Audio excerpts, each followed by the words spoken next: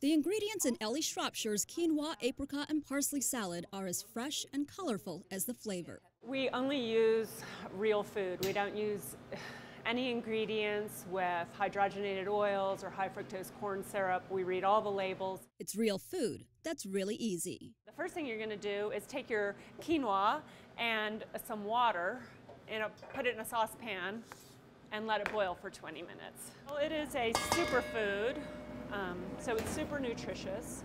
It's gluten-free, low calorie, and you can do a bunch of things with it that make it delicious.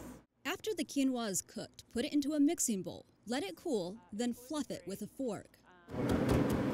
Then you add the other ingredients, chopped parsley. I think it actually looks better when it's not chopped too fine. The onions, celery, apricots. And we'll stir all these together. After a quick stir, add in the dressing, lemon juice, olive oil, honey, salt, and pepper. And then when you go to serve it, just throw some toasted pepitas on top, and that's it. And you have a light, healthy side salad that will go with almost anything. I'm Jessica Sanchez reporting.